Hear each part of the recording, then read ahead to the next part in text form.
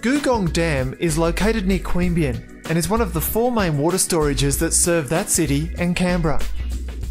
For almost 30 years, Googong has been an important reservoir, but it now requires some maintenance. The project's an upgrade to the existing spillway. So in the late 70s the dam was built here. They had a spillway that they thought would function for the life of the dam, but over the years found that there was some erosion and that we had to come here and upgrade it.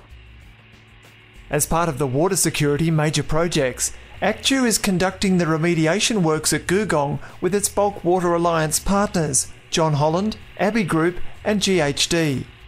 The original design had an exposed rock face over the lower half of the spillway, and the water, being water, found a weaker section of the rock and started to scour it out. The biggest challenge on this job is the fact that it wasn't built for anyone to come back and do any more work, so we've had to build a lot of access back into the spillway. The project includes strengthening the approach wall to the spillway and undertaking rock protection works in the near vicinity. This remediation will bring the structure into line with modern design and safety standards. We really say that safety's first on our site because basically we want the guys to go home the same way they came to work. The expected flood going over the spillway is a lot higher than they originally planned, so we're raising the walls, treating a lot of the rock that has eroded and essentially doubling the capacity. Before we started here there was a great big scour in the rock mass, which is now full of concrete, about 6,000 cubes of concrete going into filling it. So yeah, we're just trying to finalise it, make it pretty and tidy it up and give it some durability. Each day you've got hazards that we look at, such as environment is first of all. We want to make sure we're maintaining safe standards for the environment. Safety wise, we have a lot of work at heights.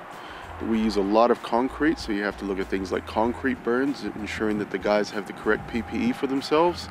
And we also just want the guys to watch themselves in the spillway itself because it is quite a heavy slope. At one stage it hits 23 degrees. We got a good team of people, fairly young team, particularly staff up in the office, get on well together.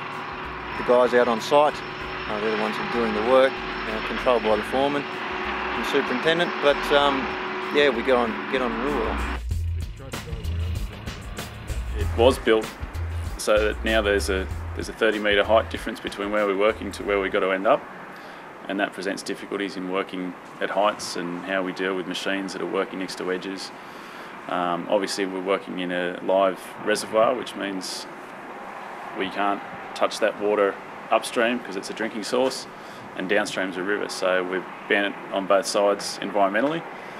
The safety report card is looking great. We've only improved. We had a few hiccups at the start, which can be expected, so we learned from our mistakes, we moved forward, and now we're going quite well. But until we get to the end, I say never count your chickens until they hatch.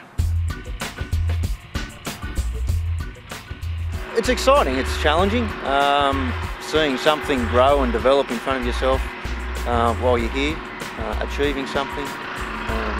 If you saw the site beforehand, it looked quite different to what it does now, and when we finish it will certainly be a lot different to what that is too. So the coordination, the planning that goes into involving all that and making that happen, I guess is one of the exciting things that I like. Knowing that you're doing something for the environment, for the future, for water. I mean, I've been here through the bushfires, I've been here through the drought, I've seen it all.